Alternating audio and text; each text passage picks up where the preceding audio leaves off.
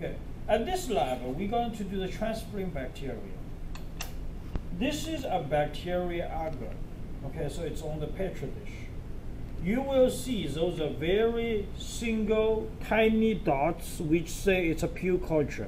It represents a colony, which means a group of cells coming from one mother cell. So what we're going to do is we will be transferring the single colony onto slants. Slants is usually for short-term storage, about less than 1 month. Transferring this to the broth is a liquid media, and then we're going to do a streak plating onto a neutral agar plates. That's what we're going to do. Okay, before we do anything, the first important thing is label. So what we're going to do, we have to label. We're going to write what you're going to do there, which is E. coli, your initial, your bench number, and your date. This is the first thing what you're going to do is to do labeling.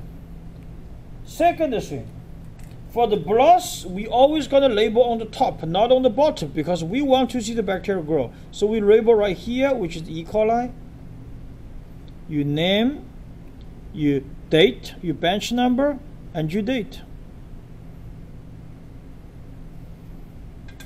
For slants, we always going to label on the side. We're not going to label right here, okay, because we want to see it. So for slants, we're going to label E. coli, CS, okay, date, and also your bench number. Okay, so we're going to label it. Now I'm going to show you how we're going to do it. Before we do, we practiced a couple of times. I just say we practiced a couple of times.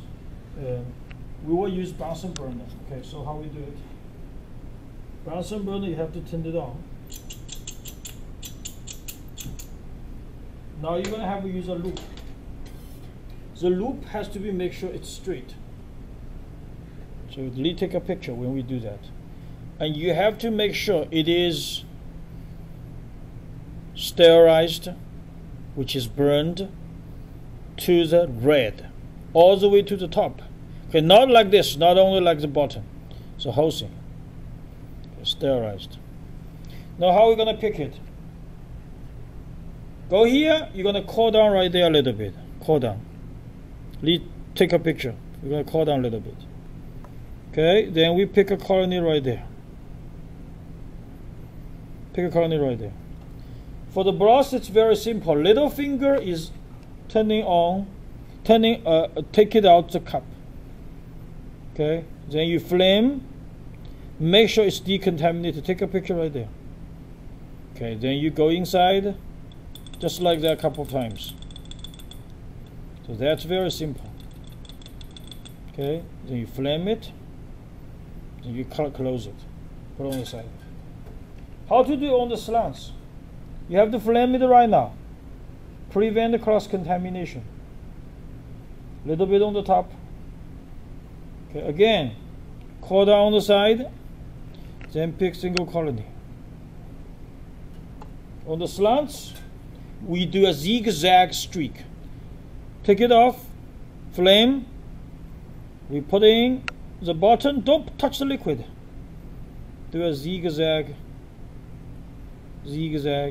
streak. So we flame it again, and we close it. Now the next one is for the streak plating onto the plates. That is something a little bit difficult, so you have to be practiced more. Flame it again. Okay, little bit on the top. Cool down, then you pick colony. How are you going to do this?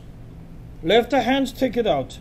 At the beginning, you will do a very intensive streak. Very, very intensive. Okay, now you have to flame it. Make sure every time you have to flame it. Take a picture all the time. Because if you don't flame it, what's going to happen? It's not going to do a serial dilution on the agar.